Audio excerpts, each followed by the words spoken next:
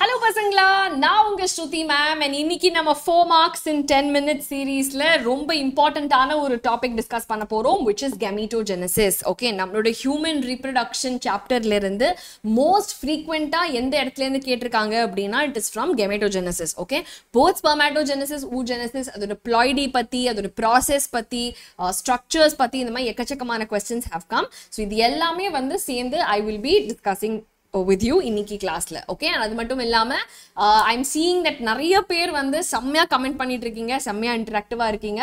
That is very very good பசங்களா. ப்ரிப்பரேஷனை இப்படியே வச்சிருங்க and definitely you are going to go way beyond what you think you can. Okay, so நம்ம first வந்து last class உடைய answers discuss பண்ணிடலாம். So we have our respiratory volumes and capacity ல இருந்து அந்த 10 நிமிஷம் கிளாஸ் நீங்க அட்டெண்ட் பண்ணியிருந்தாலே இந்த क्वेश्चन வந்து செம சப்பையான ஒரு क्वेश्चनா உங்களுக்கு தெரிஞ்சிருக்கும். வைட்டல் கெபாசிட்டினா என்ன அப்படினு கேட்டிருக்காங்க, அவ்வளவுதான். ஓகே, சோ இங்க வந்து பாத்தீங்க அப்படினா நிறைய பேர் வந்து பி அப்படினு ஆன்சர் சொல்லியிருந்தீங்க. ஓகே, சோ 50 கமெண்ட்ல வந்து யாரோ ஒருத்தர் தப்பா சொன்னா நான் கண்டுக்க மாட்டேன் அப்படின்னு சொல்லிட்டு நினைக்காதீங்க, எல்லா ஆன்சர்ஸையுமே நான் பாக்குறேன். சோ அதனால ஒரு சில பேர் வந்து ஆப்ஷன் பி அப்படின்னு கமெண்ட் பண்ணியிருந்தீங்க, ஒரு சில பேர் ஏன்னு கமெண்ட் பண்ணியிருந்தீங்க. சோ ஆக்சுவலா ஆப்ஷன் ஏ தான் பசங்களா ஆன்சர்.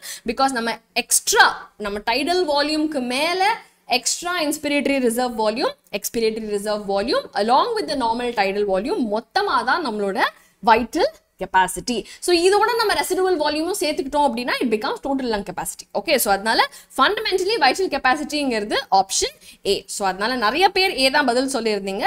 யாரெல்லாம் B சொன்னீங்களோ it's okay, நம்ம கத்துக்கலாம். Okay, so இதுல இருந்து we'll make sure we don't repeat the mistake. So this is the answer for the previous class.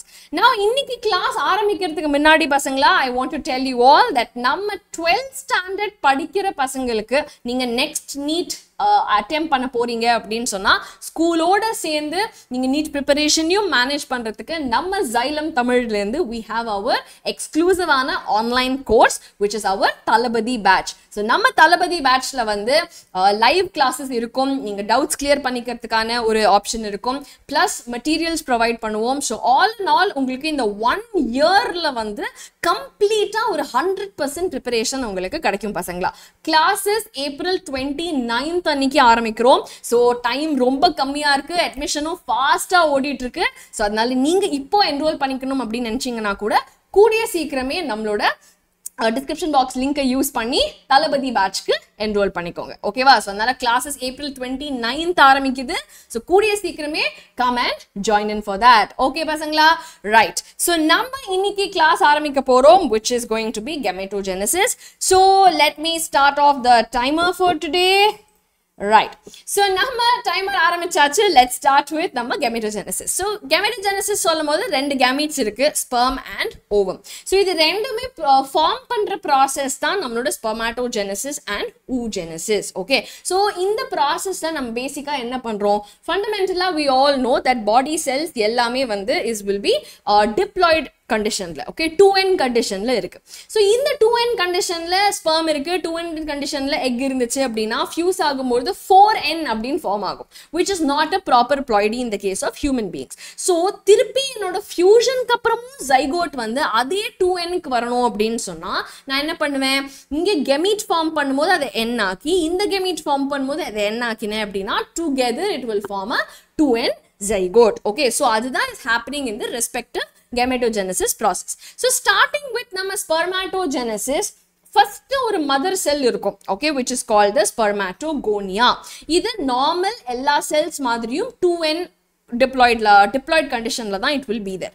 Now இந்த Spermatogonia வந்து multiple mitosis பண்ணி வளர்ந்து it becomes the primary spermatocyte. So primary spermatocyte வந்து full-ஆ ready ஆகி okay நான் ready அப்படின்னு நின்னுட்டு இருக்கும். It is also 2n in nature. இது வந்து பாத்தீங்கன்னா will undergo meiosis 1 which is the reduction division. அப்ப reduction division முடியும் பொழுது it is n ploidy தான் இருக்கும். So இந்த secondary spermatocyte will now undergo meiosis 2 and நமக்கு spermatids கிடைக்கும், each of n number of chromosomes. So haploidல 4 spermatids நமக்கு கிடைக்கும் பசங்களா. So ஒரு primary spermatocyte ல இருந்து 2 secondary spermatocyte 4 spermatid and in the spermatids வந்து spermiogenesis மூலியமா it is forming the spermatozoa. Okay, and so மொத்தத்துல 4 spermatozoa நமக்கு கிடைக்கும் at the end of spermatogenesis. Now இது வந்து is released through the process called spermiation. Release of sperms அப்படிங்கிறது தான் spermiation. Remember that. Okay, this is how your spermatogenesis is going to happen. என்னென்ன hormones இதுல இன்வால்வ்டா இருக்காங்கன்னு பாத்தீங்கன்னா, first thing is our GnRH. நம்ம hypothalamus வந்து has to tell the pituitary gonadotropin release பண்ணு. So நம்ம GnRH அது சொன்ன உடனே அது நம்ம pituitary வாங்கிக்கிட்டு ஓகே gonadotropins ரிலீஸ் பண்றதுக்கு டைம் ஆயாச்சு அப்படின்னு சொல்லி ரெடி ஆயிடும். Now what happens, ரெண்டு விதமான gonadotropins இருக்கு நம்ம கிட்ட. One is the LH luteinizing hormone and the other is the FSH follicle stimulating hormone.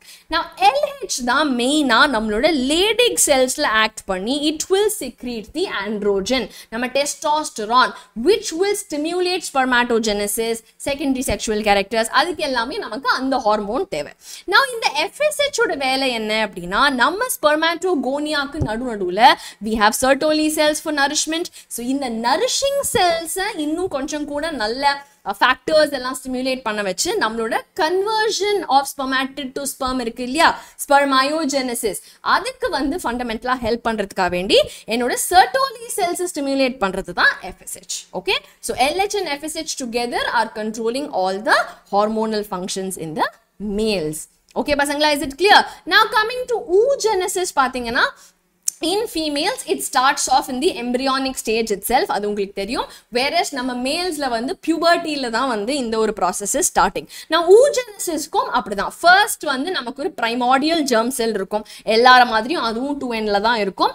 embryonic stageலயே அது mitosis undergo பண்ணி it forms a oogonium. Okay, அங்க spermatogonia மாதிரி இங்க oogonia is formed, which is also diploid in nature. இந்த ஒரு oogonia now further வளர்ந்து differentiate ஆகி ஒரு primary oocyte form பண்ணும். So இது எல்லாமே embryonic stageல நடந்து what happens is அது meiosis 1ல போய் prophase 1ல it will get arrested. Okay, it will get arrested in prophase 1 of meiosis 1. அங்க போனோனே embryonic stageல சரி இது வரைக்கும் பண்ணியாச்சுல, pubertyல கண்டினியூ பண்ணிக்கலாம் அப்படின்னு சொல்லிட்டு அங்கேயே ஸ்டாப் ஆயிடும்.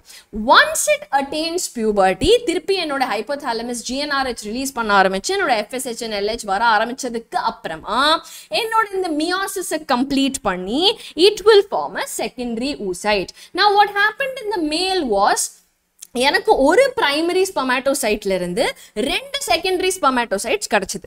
பட் இந்த கேஸ்ல எனக்கு 2 செகண்டரி ஸ்பெர்மாட்டோசைட் oocyte கிடையாது, ஒரே ஒரு செகண்டரி oocyte தான் இருக்கும். இன்னொன்னு ரொம்ப ரிடியூஸ்டான ஒரு போலார் பாடியா இருக்கும். ஓகே, சோ n ஹாப்ளாய்ட் ஆன ஒரு செகண்டரி oocyte பெருசா எல்லா சைட்டோபிளாசமையும் தானே வாங்கிட்டு ஒரு பெரிய சைஸ் செல் வந்து எனக்கு கிடைக்கும்.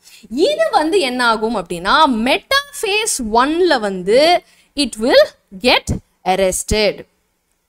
Okay, மெட்டாஃபேஸ் 1ல வந்து arrest ஆகி என்னோட ovulation நடந்து அது எப்போ sperm மீட் பண்ணி fertilization நடக்குதோ அப்போதான் வந்து இந்த meiosis 2 it will finish during fertilization. முடிச்ச உடனேயுமே அதே மாதிரி எல்லா சைட்டோபிளாசமையும் தானே வச்சுண்டு என்கிட்ட ஒரு ovum இருக்கும். Okay, which is N or haploid in nature, and இன்னொரு ஒரு secondary polar body release ஆகும். Okay, but in the secondary polar bodyயும் சரி first polar bodyயும் சரி எந்த விதமான சைட்டோபிளாசம் எதுவுமே இருக்காது. It's very very reduced tiny structure.